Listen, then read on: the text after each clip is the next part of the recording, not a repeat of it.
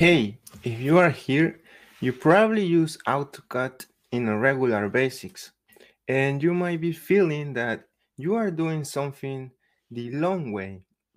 So today, I collected a few things to that many of us are doing wrong in AutoCAD, and also I'm gonna give some techniques to show you a better way of doing it. All right.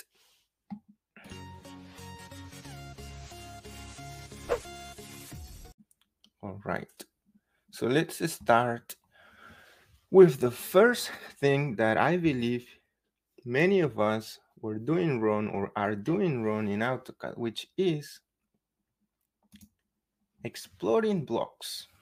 Yes, basically, I have this example over here, and I have this door block, right? Um, but I need a double door on this storefront, and what many people do wrong is um, since of course you cannot just mirror this door over here, right, because of this small trim or hinge. So what many people will do is explode this block, all right, exploding that block, and then they will fix their block, erase it, and then of course mirror it, and so on.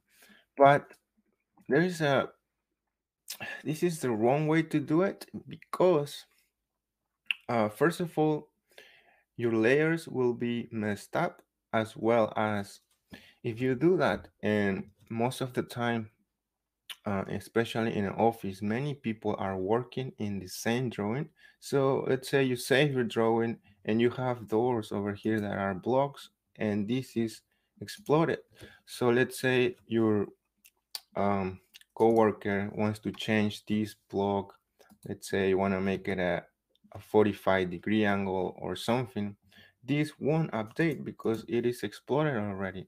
So that's something wrong that people are doing. And let me show you now a better way of doing it. All right.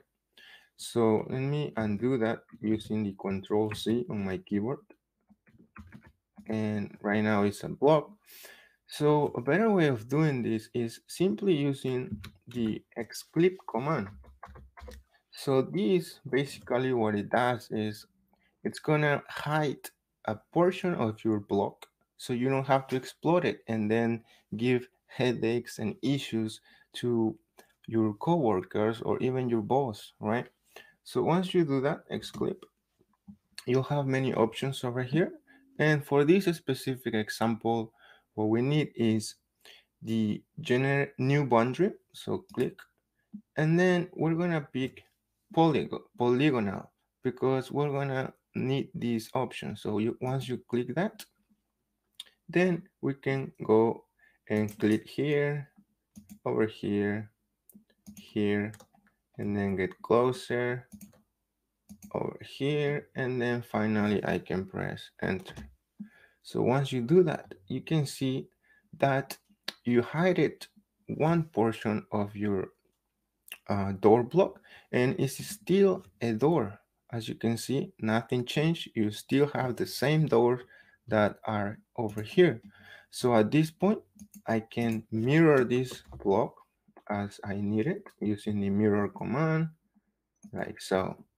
Now, finally, you can hide these weird lines for the X clip using the X clip frame option. So like that, X clip frame, press enter, and then if you set it to 0 and press enter, you will have your double door, which are still blocks, right? But you didn't explode it, and this is a much better way to do uh, things without giving headaches to anybody, basically. All right.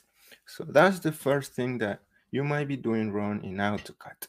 And let's go with the next one. All right. So the next one is losing work when undo. So basically, this is a thing that again you might be doing wrong, because if we go to this, okay, we're gonna use the same drawing. Um, and let's say you are working on your drawing, and then for by accident you erased something in your drawing, right? Let's say I erased this column over here, and then I keep, drawing. I keep, working and just drawing more over here. Like, you keep working without noticing that you erased something by accident, right? So you draw a lot of things. You spend it, maybe 30, 40 minutes working on something, and then um, you realize that, you copy something here. Who knows? This is just for the purpose of showing you that losing work when you undo, it's something that you are doing wrong.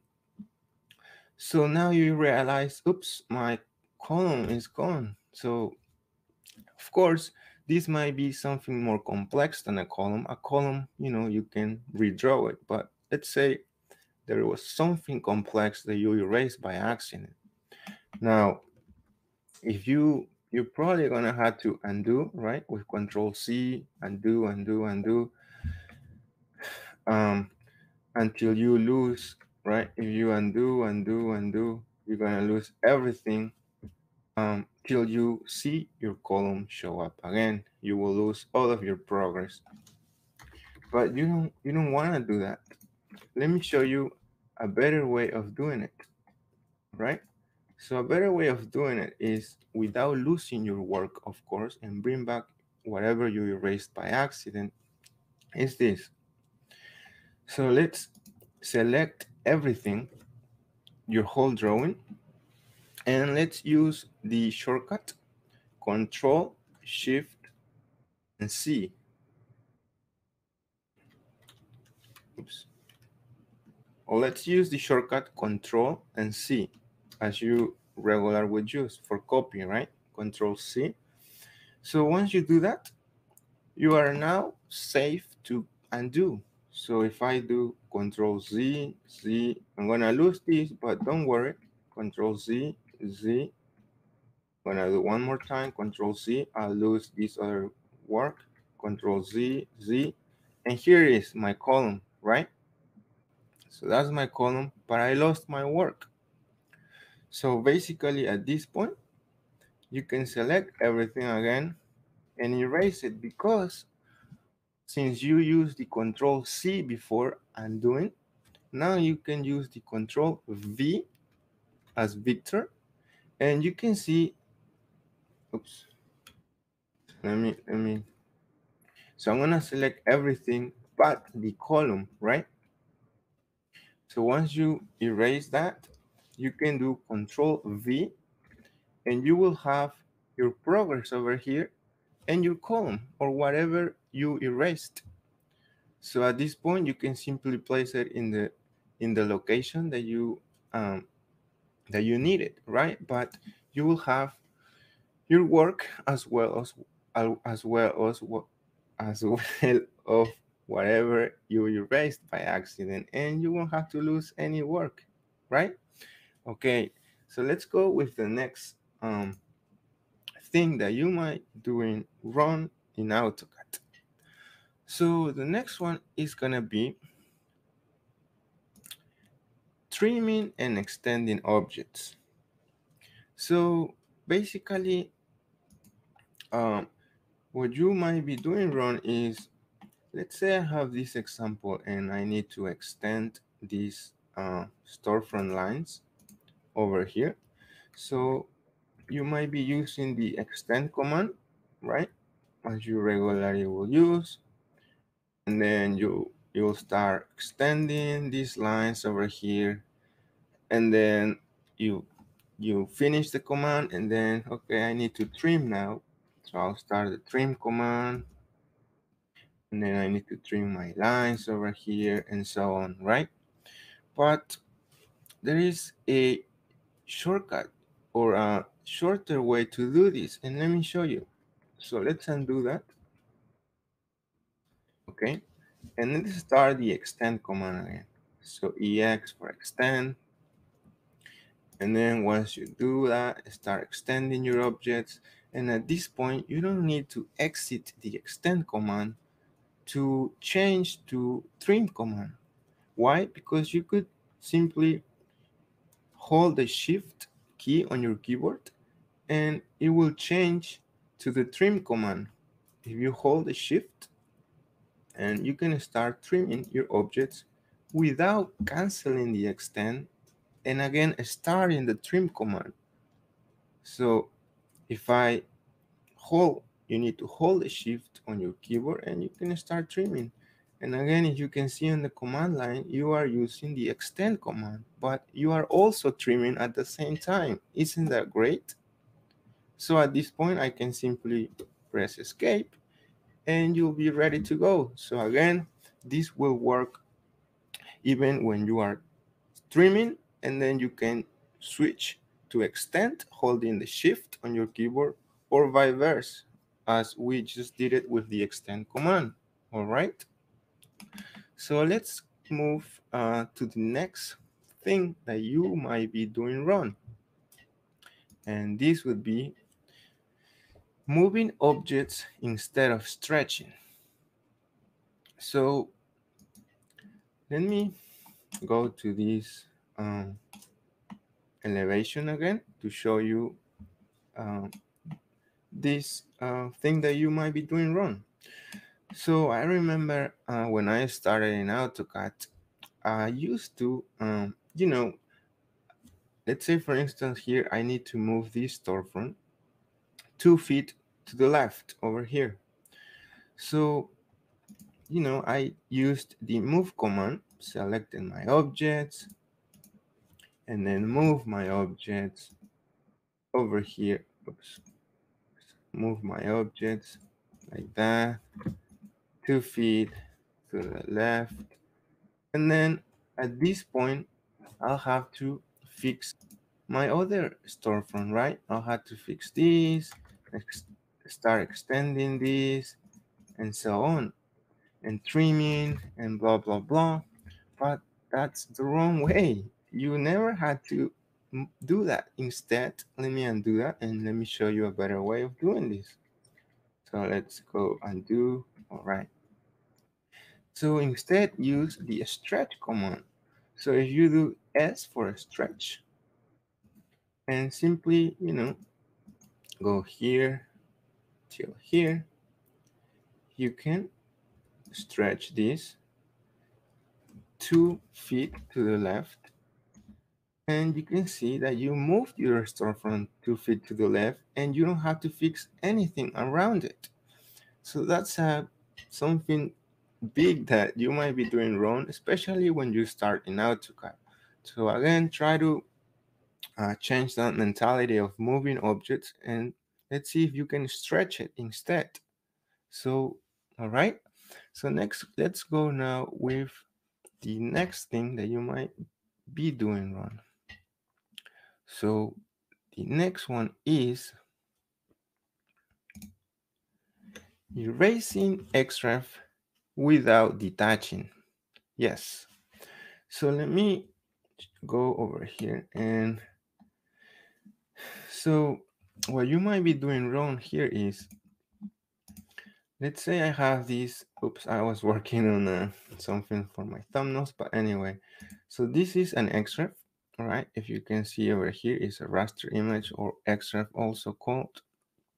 And many people, what they do is they simply, erase their Xref using the erase command or simply using the delete key on the keyboard, right? So delete. But that's wrong because you know why? It will cause problems in the future. Not only to you, but to your coworkers, because when you delete something, and especially an Xref, And if you go to the external reference, your Xref will still show over here on the external reference palette, even though you erase it from your drawing. So, and you will be collecting here missing Xrefs, which will cause problems and headaches in the future. So I'm telling you because I experienced this. And so instead, let me show you the better way of doing it, right? You don't want to cause headaches to you in the future, neither to your coworkers or even boss. So whenever you want to erase an Xref from your drawing, I didn't understand that. oops. So instead of erasing it here, you have to open your Xref palette and erase it from here. So from here, you need to detach your Xref. So once you click detach, you can see that your Xref is gone. All right. So that's the right way to do this, to erase Xrefs. However, let me show you a quicker way. So for me, if I want to erase my Xref and hit the delete key on my keyboard, I have this reminder that says, hey, this is a Xref. Would you like to detach this image? So, and of course, I will have to say yes. Would you like to detach the image? Yes. So now, once I go here, my Xref, it's also detached from my Xref palette, which is great. So the way that you can have this reminder is because I installed these raster tools over here. That's why it gives me this pop-up option or reminder. So if you want to have that, you can simply um, go to your Autodesk, um, to your Autodesk,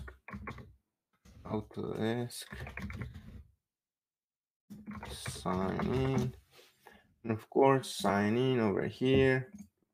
I'm not gonna sign in over here, but you got the idea, right? Or maybe I should sign in. So once you go here, you can find the raster options on product and services. So of course, this is if you have the regular version of AutoCAD. So as you can see over here, we have AutoCAD DWG. Um, and if you go to products and updates, you will see this raster AutoCAD raster image option, so you can download it and then you'll have that option that I just show you. All right, so those were some of the run things that you are doing in AutoCAD. So again, this came from thanks to my supporter